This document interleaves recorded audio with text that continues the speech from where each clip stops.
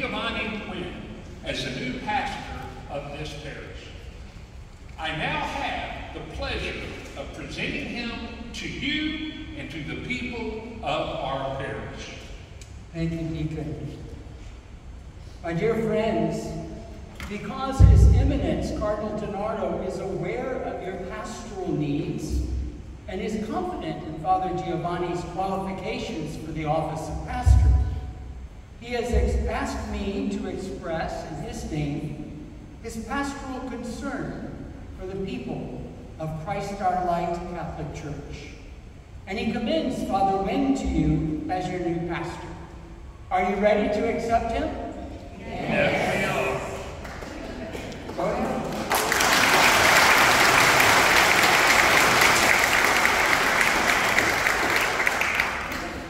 Deacons, I invite you to come down now to greet your pastor.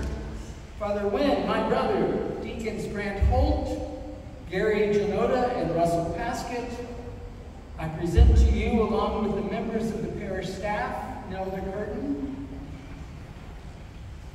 There are the other members of the pastoral staff. Very good, and Sammy's there too.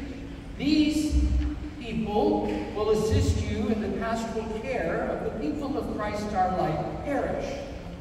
Share this ministry in a spirit of mutual trust, common prayer, and genuine concern. Go and meet the pastor and deacons. Ms. Nelda, you want to represent the staff? Come forward and greet your boss, number 7 or 8. Father Wynne, be very careful with this lady. She knows all the secrets. And she will not share them. So good to see you. Hi.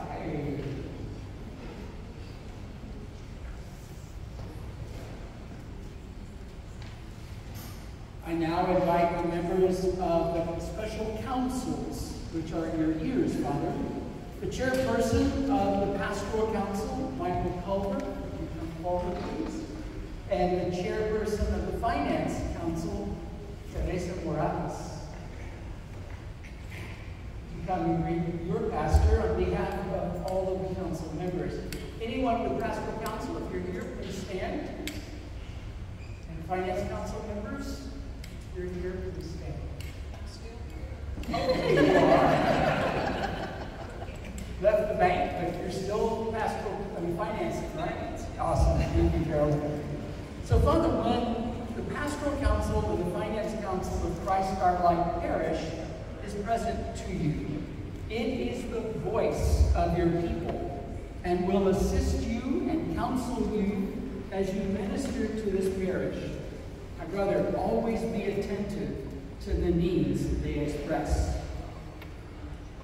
My friends, I'm glad to seek your counsel, guidance, and advice in the spiritual and temporal care of my pastorate.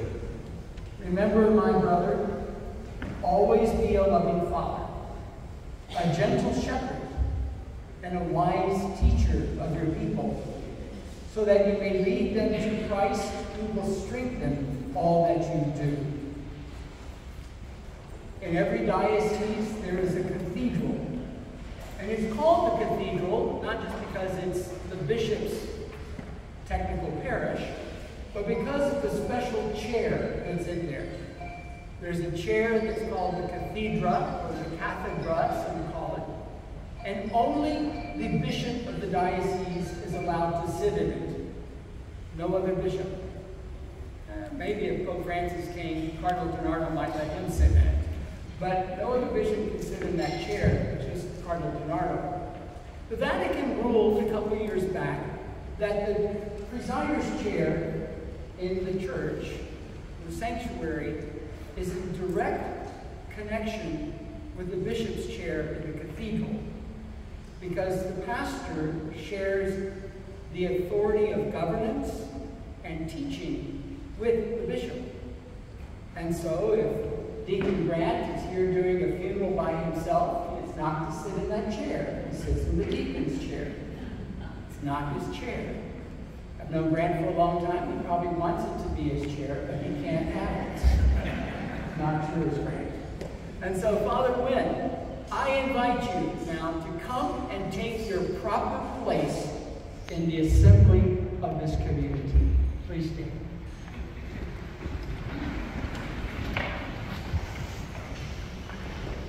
Let us